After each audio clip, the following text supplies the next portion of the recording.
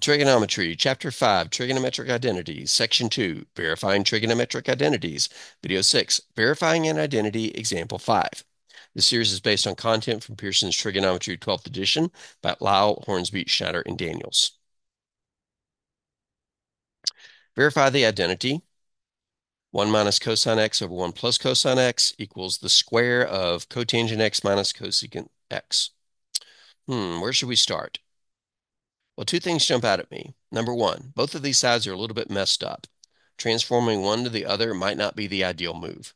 So I think we're going to transform both sides into the same third expression. And once they're equal, the identity has been verified. So let's start with the left side. The 1 minus cosine x over 1 plus cosine x. What options do we have for manipulating that? Is there any trigonometric option? I would argue not really.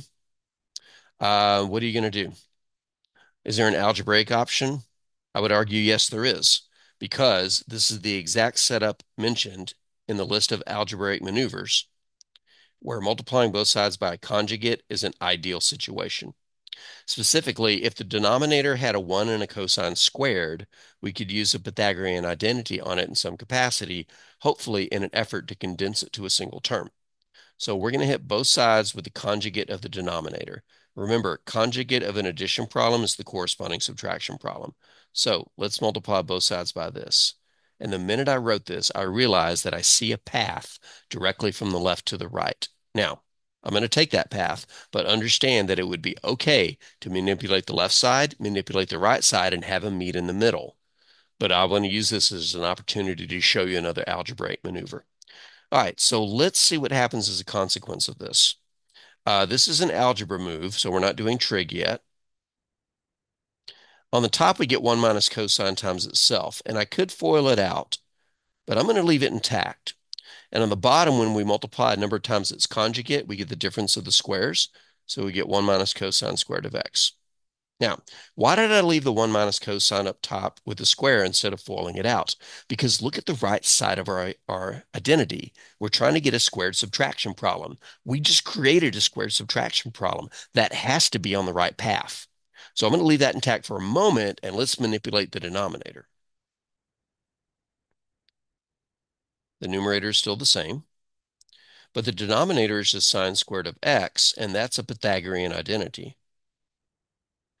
Now, here's another way to analyze where you are versus where you want to be. Where I currently am is a squared subtraction problem over something.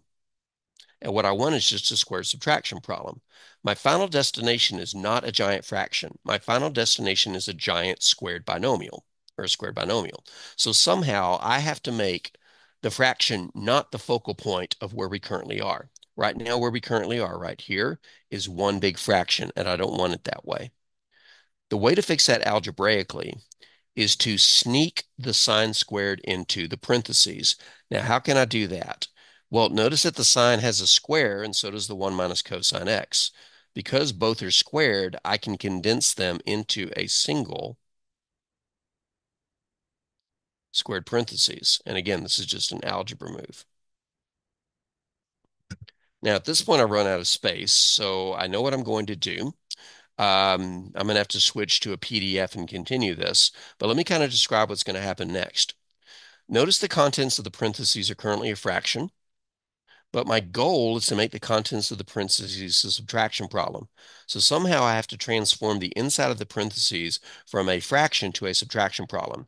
This is one of our algebraic maneuvers. We can split that fraction down here into the difference of two fractions and then use identities to get us to our final goal. So I can see the path to the end.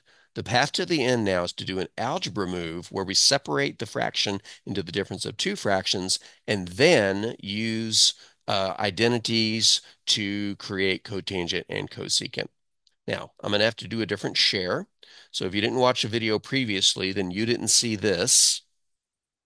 Okay. But for now, I'm just going to pick up where we left off. Where we left off with was 1 minus cosine of x squared. Excuse me, that's not where we left off with. We were here, and then we condensed this into 1 square by sneaking the sign into the parentheses because the sign had a square on it. And this is where we're picking up from. All right, so now we can split this into two fractions by giving each term in the numerator its own common denominator of sine of x, and then putting the minus in between. Again, that's an algebra move. And then we're almost done because the 1 over sine of x is cosecant of x. I can resurrect that. And then cosine of x over sine of x is cotangent of x. Now, if I were citing this, I would have to say two things.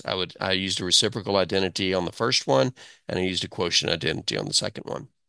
So yeah, I actually pushed this from the left to the right unexpectedly. I was expecting to manipulate both sides individually. In other words, I was expecting to transform the left side into something, transform the right side of something, and meet in the middle.